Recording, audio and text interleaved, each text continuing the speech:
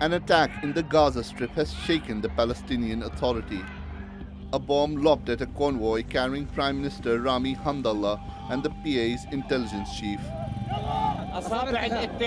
It's early to accuse anyone, but whoever is controlling Gaza is responsible for securing the scene.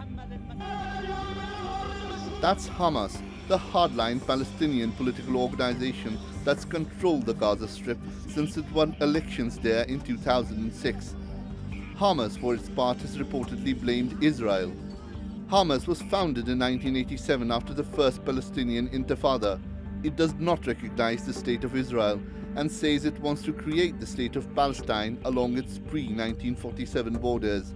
Hamas also enjoys close ties with Hezbollah in Lebanon as well as the government of Iran, while Israel and most Western countries have officially designated Hamas a terrorist organization.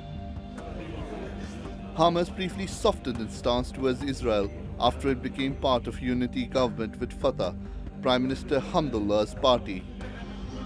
But the coalition fell apart in 2007 after the head of Fatah, President Mahmoud Abbas, sacked the Prime Minister at the time, Ismail Haniyeh, the head of Hamas. Fighting broke out between the two groups, and it ended with Fatah in control of the West Bank and Hamas ruling in Gaza. And it's been like that ever since, with the West and Israel recognizing Fatah as the legitimate government. Israel and Egypt have also blockaded the Gaza Strip, citing security concerns. It's weakened the Palestinian cause and strengthened Israel's position in the dispute, the most prominent example being the recent success in getting US recognition for the annexation of Jerusalem as Israel's capital.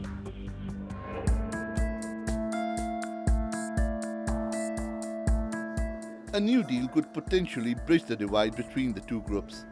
An Egyptian-brokered reconciliation agreement was signed by Hamas and Fatah in Cairo in October.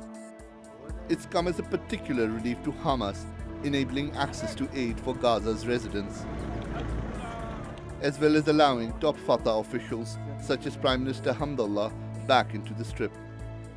But the assassination attempt means the reconciliation agreement is clearly not popular with everyone. هذا الحادث لن يثنينا عن عملنا في قطاع غزة ولن يثنينا عن المصالحة كما تحدثت مع فخامة الرئيس صباح اليوم بعد الحادث.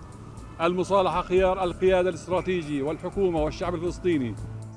So, does the attack mean the Palestinian reconciliation deal is already falling apart?